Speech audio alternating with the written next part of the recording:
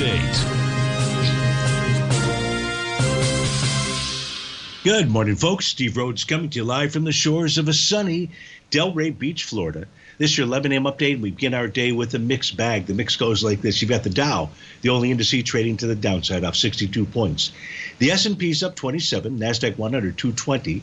Russell's up 14, Semi's up 150, Tranny's up 62. You've got gold trading up 22 bucks, silver's up 26 cents, light sweet crude up 21 pennies, natural gas up 11 cents, the 30-year treasury up 11 ticks, printed out at 118.31. Let's figure out what all that means by looking at that 9-panel market update chart. We begin with the ES Mini, upper left-hand side. First, you'll see that price right now is trading above the top of its daily. It's headed towards the top of its daily profile. That's at 53.49. Above that is profile resistance from a weekly standpoint.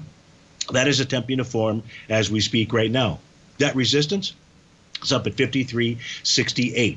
If you take a look at the spot volatility, still below its 50-day exponential moving average. Looks like it wants to go target at least a lower Bollinger Band. That's at 1246 out there. You've got that parabolic SAR dot at 1250. So if it does get down to that level, it's going to shift those dots and put that back into a bullish mode, if you will, for the S&P 500. If we take a look at the NQ, the NQ is targeting its sell the D point top. It would negate that signal if the NQ closed above 18,949.75. Its next price target above that is the high from May 23rd. That's at the 19,023 level. U.S. dollar index is trying to form a new profile as well. Support here is at 104.05, resistance 104.77. In that case, we'll have that confirmation of that profile come tomorrow. Gold did form the profile we were talking about yesterday. It's trading above the center of that profile. It's a bullish in structure. 23.56 is the center. Price should target the top.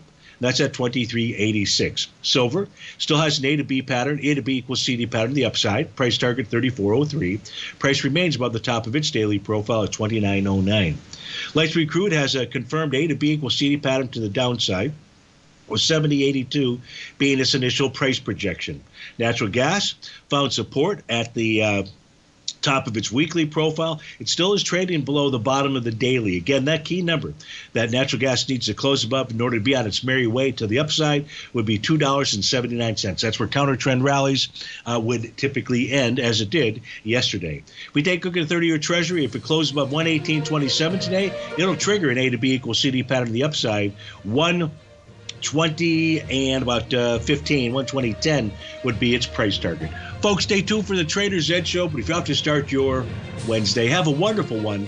Thanks for joining us. We'll look forward to speaking with you again soon. Take care now.